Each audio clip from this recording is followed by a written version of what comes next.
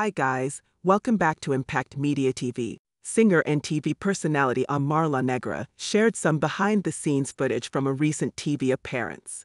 In the clip, the hosts could be seen touching, tugging and pulling on the musician's hair, as though they appeared to be checking whether it was real.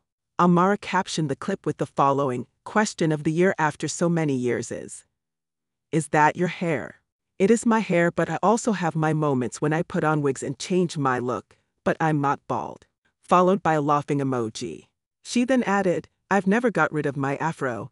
I just braid it up and switch it up. I'll always be pro-afro, but I can understand how it makes people curious." Some fans disapproved of how her hair was being handled, and they flooded the comments section with comments such as, "People need to understand that touching someone's hair like that without permission is just disrespectful." Another said, "I don't like it." You can see the discomfort in her face.